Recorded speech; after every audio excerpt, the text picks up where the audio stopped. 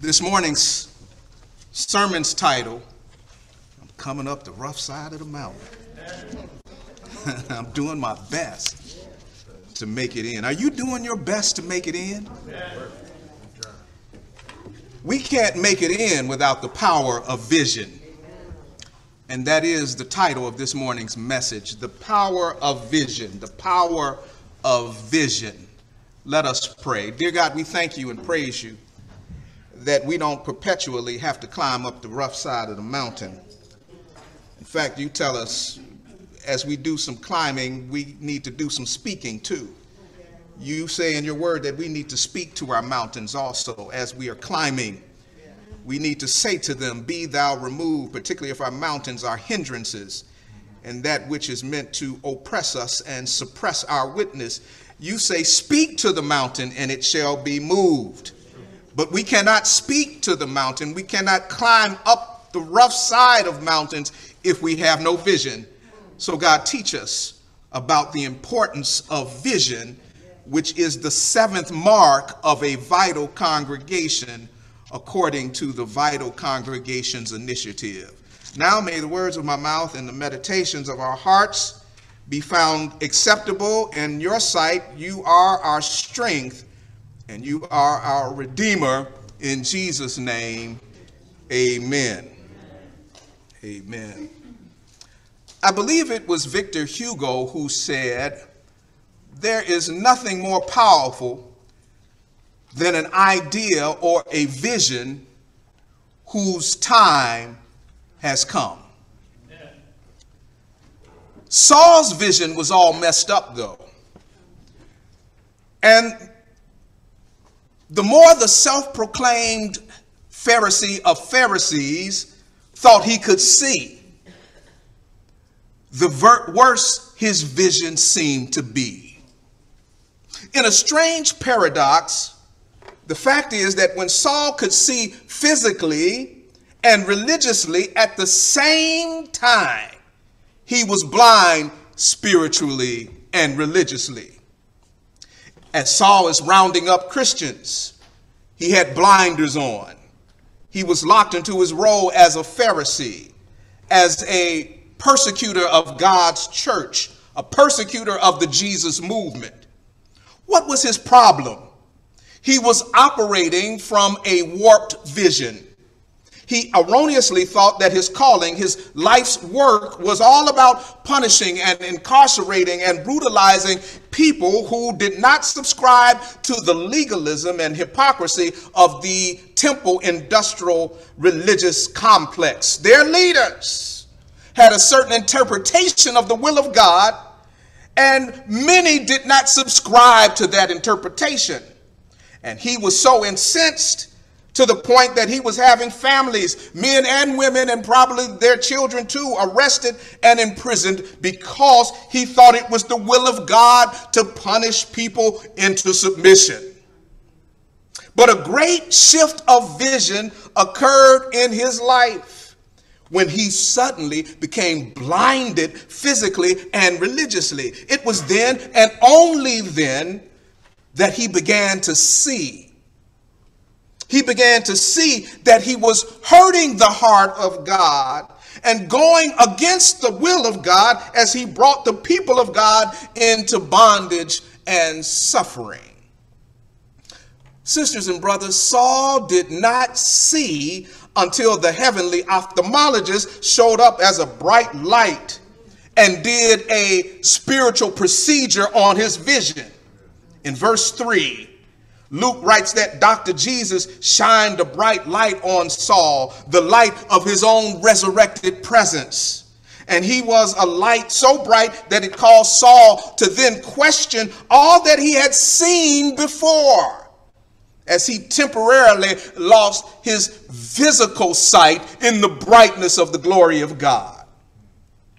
Sisters and brothers, many times in order to see better spiritually, we have to lose our old understanding, our old perspective, our old paradigms. The prophet Isaiah testified that it was in the year that King Uzziah died. And Uzziah was a good king. Uzziah was a godly king. Uzziah was a beloved king, and he was good friends with Isaiah. But it was at that time when Uzziah died that then Isaiah's vision was enhanced. He saw the Lord high and lifted up. Have you ever had to give up your old perspective, one that you leaned on, one that you operated out of, some old way of thinking, some old way of perceiving, some old way of believing, but you had to let it go? You had to let go of some of your former presuppositions so that you could really see what God was trying to do in your life today. This was Saul's experience. Consequently, how he had understood God, how he had understood himself, how he understood the faith, as he understood society and the people of God, all of that shifted in one of the greatest conversion stories that has ever happened and taken place in human history. An enemy of the church becomes a champion of the church overnight. Sisters and brothers, as we think about Saul, who becomes Paul the apostle, and as we think about this time in history and our need for godly vision that we might fulfill our righteous destinies, how is your vision this morning? How's your vision?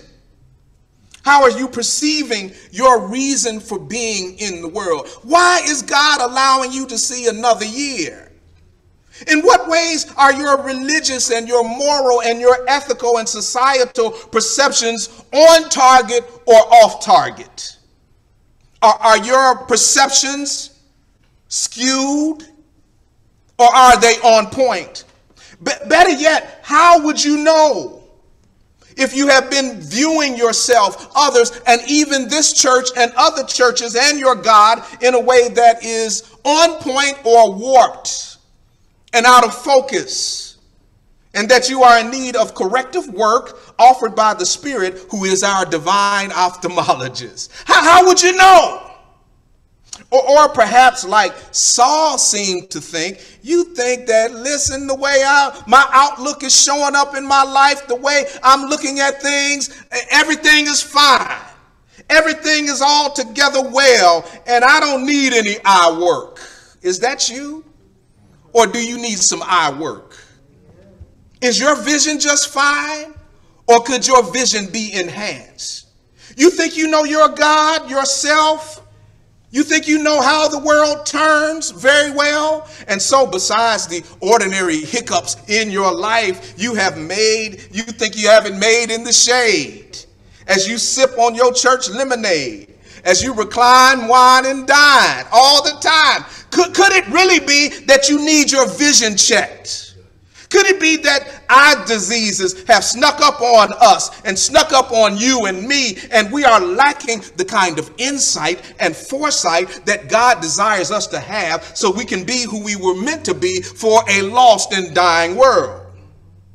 Well, I think that Jesus and Saul are stopping by on this first Sunday in May to challenge you and me to get our vision checked out. Hear what the greatest expert on human sight and insight has to say on the subject of our spiritual vision. And to teach us, he uses physical vision as an analogy for seeing spiritually. In Matthew chapter 6, verses 22 and 23 are the verses I'm referring to. You can look it up on your own. In these two verses, Matthew chapter 6, verses 22 and 23, Jesus, that master teacher, said that the lamp, the light of our physical selves, is our eyes, or is the eye. And when our eyes are healthy, when our eyes are clear, when our perception of the world around us is as it should be, we see wonderful colors, we see great shapes, we see details, we have good depth perception. And when our vision is clear spiritually, because he's using physical sight as an analogy, he said we see God, ourselves, and our neighbors through a Holy Spirit touched lens. Our perception is clear and we are filled with a powerful gift. We can see. We have light. and our visual apparatus is flooded with light, he says. And that light is not just for us, but it helps us to move and function in our world. And it helps us to see others, who they really are. That light of perception helps us to relate to others lovingly and graciously and truthfully and appropriately and from a vantage point of godliness. Are you in godly relationships? Do you view the folk around you as being godly? And that light of inner vision can operate in a way that helps us to illuminate the shadowy pathways of those who might be in our circles of influence who have not yet seen the light. In this way, we can see, and we, the church, become a light of the world, as Jesus says in Matthew chapter 5, helping others to see the kingdom of God or the kingdom of God. But Jesus says, conversely, when our eyes, our vision is not healthy, and when our vision is obscured physically or spiritually, we cannot see as we should. And when we can't see as we should, we cannot help others as we should. After all, there is a well-known maxim in the gospel where Jesus talks about the blind leading the blind. If the blind lead the blind, both are going to fall in a ditch, he says. In fact, in this text, Jesus at this point moves beyond just using an analogy regarding how our physical eyes work, but he's he is saying that if our inner vision is messed up spiritually, messed up by bad religion, messed up with bad religion, which leads to a bad psychology, messed up by unconfessed sin and an eagerness to embrace bitterness and to blame others for all your troubles. Have you ever met somebody, their disposition just seemed like they drank pickle juice and lemon juice at the same time, and then they ran out to encounter you, and they got up in your face, and you could just perceive that bitterness eking out of them? When we stew in our bitterness and blame others for all our troubles, our eyesight is messed up. If we spend most of our time judging others too harshly as we excuse ourselves too quickly and easily, then our vision is messed up. Then there will be an inward darkness, because while we are intently looking at the specks of sawdust in our neighbor's eyes, we do not perceive and even notice the 2x4s from Lowe's and Menards that are in our own eyes.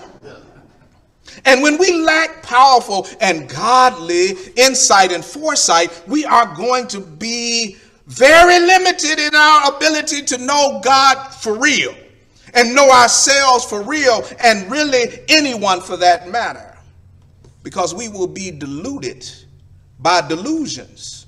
Jesus said that when the light that is in us, the mode of revelation, the means of revelation that is in us, when the insight we have working in our minds and hearts is not healthy. Have you known folk who claim to know the motives of other people? They claim, as they accuse others of trying to steal from them or set them up to fail, they claim to have discernment as to why someone is behaving the way that they are behaving, because they think they have light. If the person tends not to be a trusting individual, or it tends to be suspicious and grew up in a home where everybody was suspicious of each other, or they won't own up to their own stuff, then they will have moments of insight, because that's the way the human mind and heart work. There's still going to be some insight that will come, but the source of that insight will come from a place of spiritual darkness and deception, and might lead to paranoia. Okay, let me flesh this out a bit, since we're talking about vision. When I was a new student at Jarvis Christian College, I started at Jarvis Christian College in Hawkins, Texas, my second year. I had done some community college work in Chicago, and then I went off to Hawkins, Texas. And I joined the Student Ministers Association, and I became vice president my first year. At that time, the college had just hired a new campus minister, or a dean of chapel. He was a brother, an African brother with a heavy accent, but he was a kind brother. He was a nice brother. As he and I got to know each other, it soon became apparent that he was not very trusting of people. He was not very trusting of the administrators, the school president, the dean of students, and other students, perhaps because of his accent. I don't know. But he used to tell me incessantly, Gregory, I don't think the president likes me. And so we would talk. I would ask him why not. And what he said didn't seem to make sense. I'm not sure if the dean of students likes me. I'm not sure if the students think that I'm competent. Well, he kept talking like that out of a sense of insecurity and suspicion until by the end of the year, what he thought and imagined would happen, happened. He got fired. He got replaced. His view of himself and others set in motion a self-fulfilling prophecy. We've got to be careful about our inner perception and outer perception. Jesus said to avoid Saul's state in Acts chapter 9, as he sought to get rid of Christians whom he saw as a great threat, we must make sure that we are removing that plank out of our field of vision first. So that then, secondarily, we can see clearly who's who and what's what and how God is moving where we stand.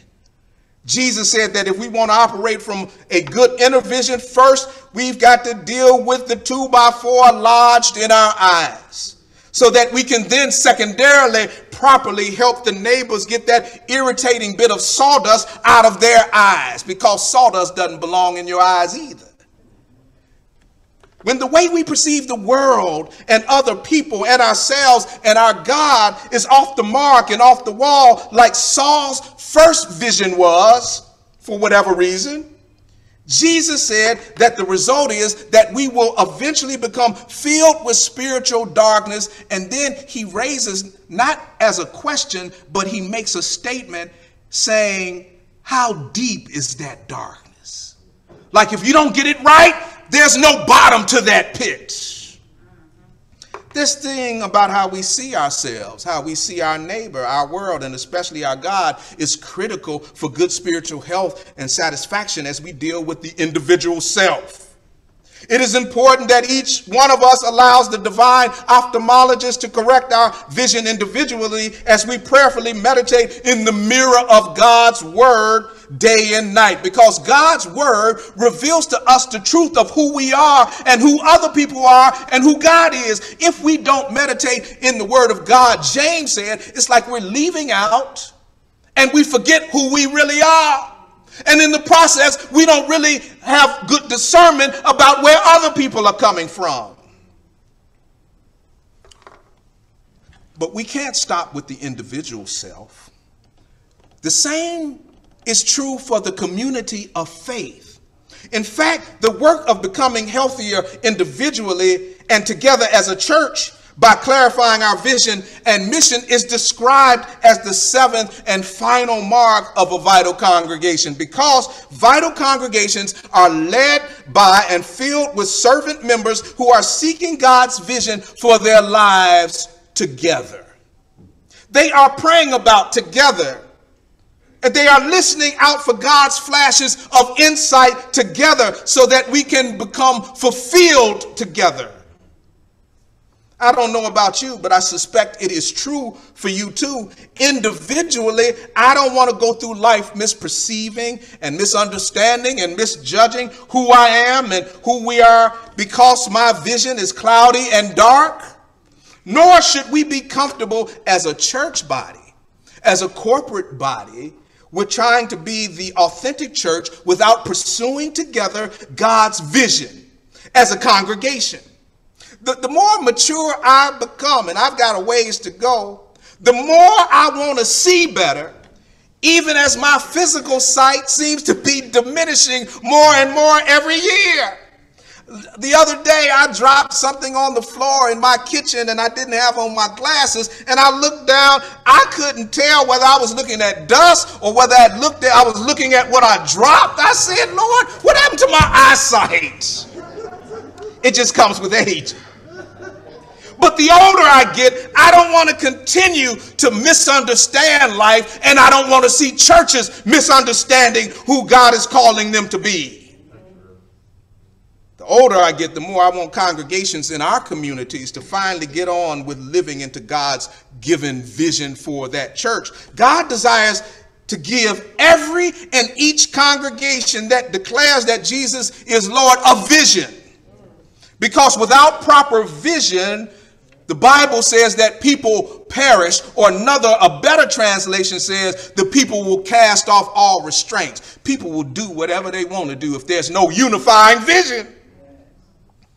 Vibrant congregations operate in light of a powerful vision, a dream of what God intends for the congregation to focus on as their raison d'etre, their reason for being. You know, behavioral scientists did a study. They did a study where they wanted to see, and I shared this with the Bible study class, they wanted to see how would human beings walk. Could they walk in a straight line if they were blindfolded? So they took these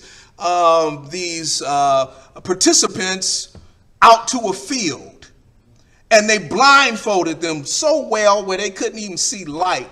And they asked them to walk in a straight line, as straight as they could. And for a while, they did pretty good. But without fail, as they started trekking forward, eventually they would start curving until they ended up walking in a large circle over and over. And what the behavioral scientists realized after they accounted for, well, is one foot longer than the other one? Is one person more top heavy than the other one? After they took into account all of those differentiations, they noticed that really what was at work was when you blindfold somebody, you take away their ability to have a visual reference in the distance so that they cannot see how to walk straight and will end up walking in circles. And sisters and brothers, that's a good analogy for us as the church. Without a vision in front of us, we will end up spinning our wheels in circles. As I grow and mature, I want to perceive more clearly than I did years ago and even months ago. Don't you? Individually and as a congregation. Can I testify for a moment? You want to know what I see? Before all is said and done and I leave this life, I want to see the accomplishment of all that God has called me to do. I envision saying what God would have me to say, whatever that is, and write whatever God would have me to write, whatever that is, for his glory. I envision that God would have me to pray whatever God would have me to pray. That God would have me to form love-based relationships with whomsoever God would have me to walk and work with and play with, mutually beneficial and holy, godly relationships as iron sharpens iron. And as I look at myself, I want to discern my growth in the Lord, both in love and obedience and steadfastness. I want to see God moving decisively in my life, but then more broadly, multiculturally, but especially among those kissed long by nature's son. I would guess that you do too. Do you want to see God moving in your life decisively? Moving decisively in your day-to-day dealings with others in ways that testify that you are a child of God and you're not playing games with the devil in your life? You're a person who loves God and loves your community. Do you have that kind of personal vision? You love your people and all who are oppressed and have lost hope. You and me should want to see how we can infuse our people with a better self-perception and God perception, so that those who have been the most maligned, the most criticized, the most caricatured, the most oppressed and stereotyped will not just know religion in a churchy way where they can get their shout on because the music was good on Sundays only, but that through our gifts and resources fused with technology and social media, because that's the age we're in now, they will also know that God has empowered black folks and blessed us and made us a noble people from Senegal to St. Louis, from Ghana to the ghettos in the South and in the North. And that we too have a glorious history and future, just like all the other peoples of the world. What a grand vision to be a part of. With the time that I have left, I want to better see God's kingdom. We're all kin in Jesus Christ, coming on earth as it was already in heaven. And so as I prepare for that vision to come, I want to see better so that I can inspire more persuasively, so that I can speak more prophetically and serve with greater humility in a way that is loving and truthful and fearless and anointed by Jesus. Now that's my vision. What's your vision? Take a moment right now, close your eyes, and think about yourself. What is your vision? What is God's vision for your life? Where do you see yourself 6 months from now?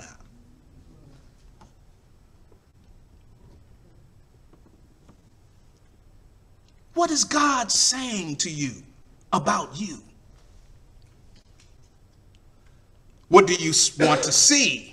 This desire to see God and God's working in the world is a good impulse with broad implications. And the child of God should have this vision impulse working in their souls. In other words, there should be something in you urging you to want to pursue and perceive your life and the potential of others more accurately, more graciously, more lovingly, more powerfully than you did 2 years ago, before God allowed the earth to stand still and a radical disruption to occur.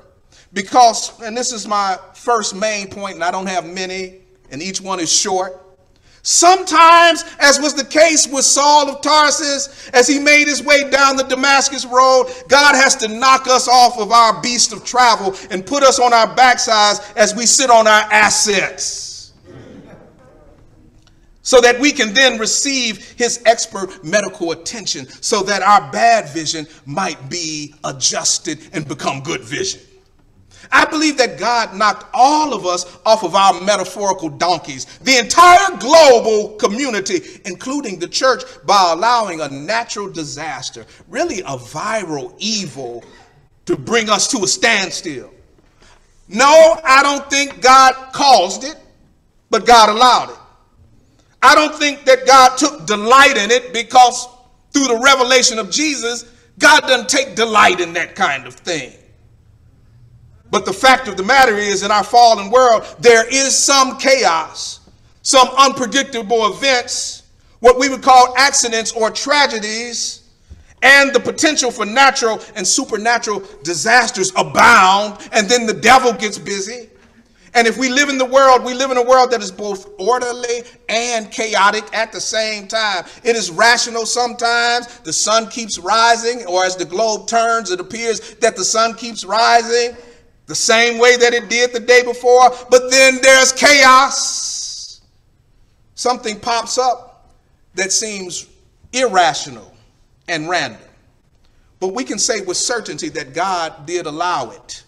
And perhaps God allowed it so that both saints and ain'ts might have an opportunity to have our vision corrected before we wreck our lives entirely.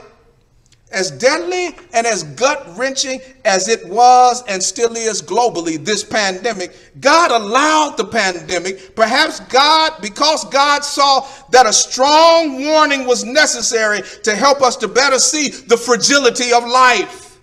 And to better see that racism is not dead, it's still alive. And that women still are not considered equals, and that human existence is incomplete without folk leaning on God.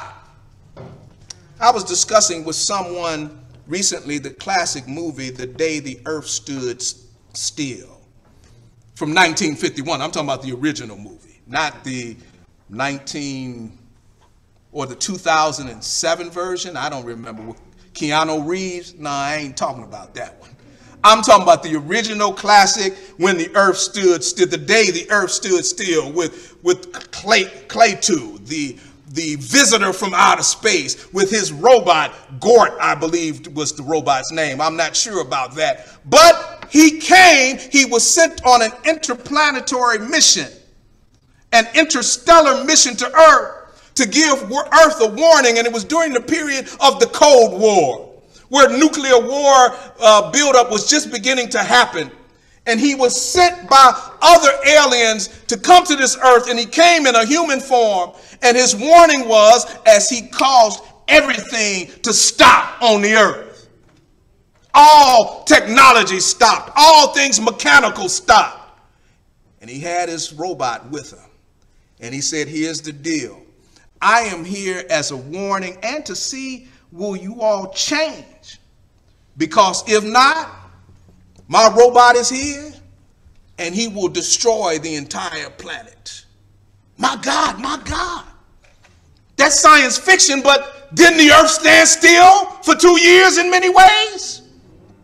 It is interesting that this virulent virus, which started in the late 2019, grabbed the world around the throat in 2020, which is the same year that a lot of so-called charismatic prophets of God were saying that 2020 is going to be the year of prophetic vision, a year that we're going to see more of what God has for us materially and socially. Now it seems that many of these so-called prophetic prognostications were off because they were too me, myself, and I oriented when this was a we moment. But maybe there was a kernel of truth prophesied about 2020 being the year that we need to get our spiritual visions checked out and analyzed and corrected. And this is not only true for us individually, but it is true for the church, including the Calvary Presbyterian Church of Detroit. We need to have a vision check and corrections. The times demand it. You know, I used to watch another show called Bar Rescue. It was on the I can't remember what network it was on, but the show was called Bar Rescue.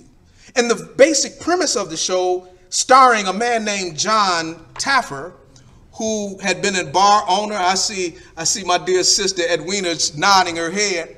He had been a bar and a club owner, and he had success in the past. He's an entrepreneur. He would come and stop by these bars that had applied for his help because these bars were struggling. These bars were not looking at how they were offering customer service and food and drinks and nourishment and libations to the community. Some of them were slovenly. Some of their bars and restaurants were just run haphazardly. The management was poor. John Taffer would come in and he would give them his expert opinion. And do you know, when he came in, a lot of folks couldn't stand him. Number one, he's kind of gruff and rough and off-putting. But he was usually right in his analysis. And if they were willing to make the changes John Taffer recommended, then he had money. He had the ability to reconfigure and remodel their businesses. And usually after he got done, that business was ready for business. We live in that kind of age now, sisters and brothers. Think about the church. Do you usually look at the church the way guests might look at it when they come through the door? Just look around the sanctuary right now. What do you think guests see as they come in? Just take a moment. What do you think? This is a warm environment. A lot of good-looking people here. Look to see what's on the walls. Are the walls giving us a unified message? Is the stained glass window speaking to us? Is the way that we lead in worship, is the way that we greet those who come through the doors, is it welcoming? Does it make sense? These are all of the questions we've got to ask ourselves. God wants to grant us greater vision for our lives individually and a more biblical and gospel-centered vision of what the church can do to assist in a changing world. Sisters and brothers, as you review your life, how open are you to allowing God to work on your eyesight? How open are you to God working on the cataracts of complacency or the glaucoma of spiritual gluttony? That's where we just come to receive the word. How open are you to God giving Calvary a new vision rooted in good founding principles? Saul was blind spiritually until he lost his sight physically. But after he lost his sight physically, Jesus met him at his point of vulnerability and desperation and confronted him and gave him a new vision, a brand new vision for his life. And as I take my seat, often like Saul, we cannot see what we need to see, which is a grand vision of what our purposes are and mission is, until God comes along by God's word and spirit, working through the Bible, and servant leaders who are either foolish enough or bold enough and have enough vision enough to be willing to confront the powers of tradition and old ritual and stuck in the mud religion. That takes some courage. You know why? Because people usually suffer from inertia in the church. They don't want to move. They want things to remain the same. And sometimes we preachers can get like that as we age. We don't want to mess up things. We want things just to be as they are. But I hear the Holy Spirit saying that we have to change in order to be the people who God would have us to be as a church. We've got to be willing to confront and challenge and change the status quo as we hold on to our roots as a congregation. Are you willing to become vulnerable and uncomfortable as we lean on God and close our eyes to some of what has been and grope for and reach for a new vision, new possibilities? Because it is a new day, which requires some new ways. God had a great future for Saul. Saul of Tarsus was transformed into Paul, the apostle of the church. In this very text, overnight, he went from persecuting the church with every fiber of his being to supporting and edifying the church with every fiber of his being.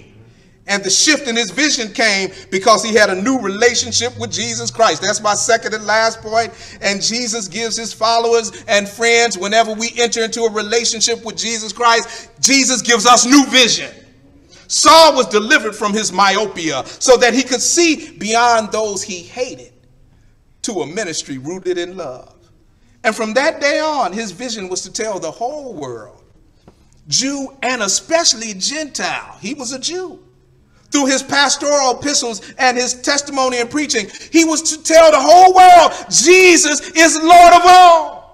And to this day, Paul has greatly impacted and is impacting millions upon millions upon millions of people over a 2,000-year period. Africans and Europeans and Asians and Latinos have all been touched by Paul's ministry and message. And it happened because God delivered Paul from a small, parochial, narrow vision, the limiting vision of his sectarian religious sect, to a broad, dynamic, powerful, and everlasting vision, one born in the heart of God. A whole lot of folk didn't understand it, nor did they think God was in it. But if you have a vision from God, there will always be detractors. We've just got to listen to God. I think the same kind of call that was on Paul, Saul who became Paul, is on Calvary today. If all you can see is Calvary the way it was, your vision is too small. If all you can see is who the Presbyterians are and that it means everything just to be a Presbyterian, and I'm saying that as one who's embracing Presbyterianism, but if that's your entire vision, your vision is too small. If all you can see is the same programs and the same relationships, the same people and the same family connections that have existed in the church for 30, 40, 50 years and continue to only impact a good 120 folk, good people who are Calvary today. But if that's all you can see, your vision is too small. Why would a big God only grant small visions? God is the God of vision, and God is always trying to grant powerful vision because God knows best, and God can see farther than we can. God can see better than any other person or any other entity, and I'm just foolish enough to believe that our eyes have not seen, nor our ears fully heard what wonderful things God has in store for his people in this church.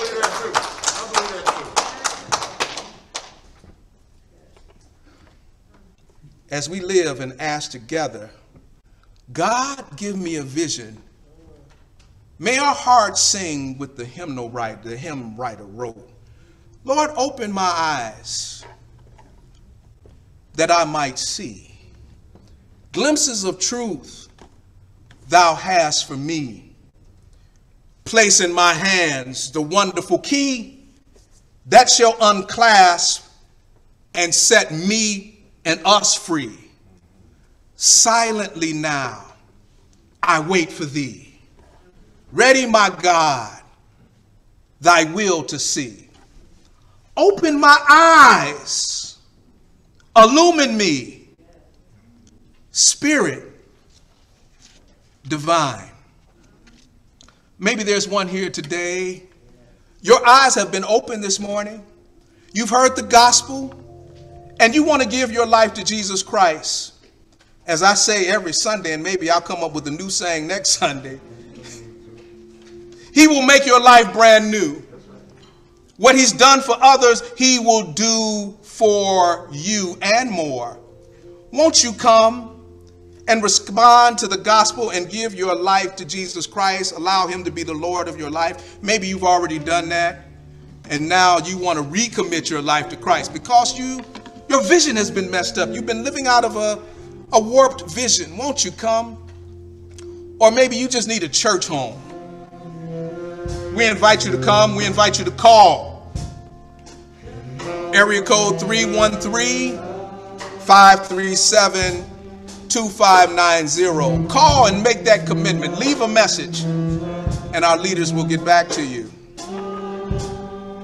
Won't you come forward or call?